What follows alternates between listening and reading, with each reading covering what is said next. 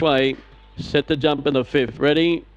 Racing. V8 Turbo came out good, and it's going to hold them out nice around the first turn.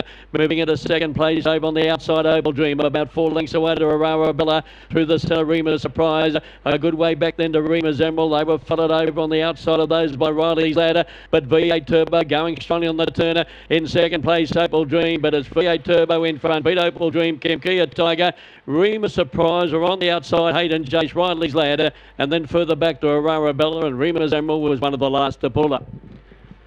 Number 1, the winner, V8 Turbo, came out good up that inside box. He was able to hold him out.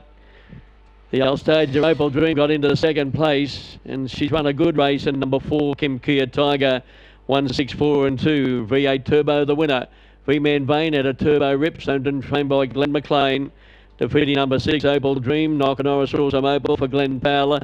And number 4, Kia Tiger, Oxley Tiger, Kia Rigger for Christine Kay.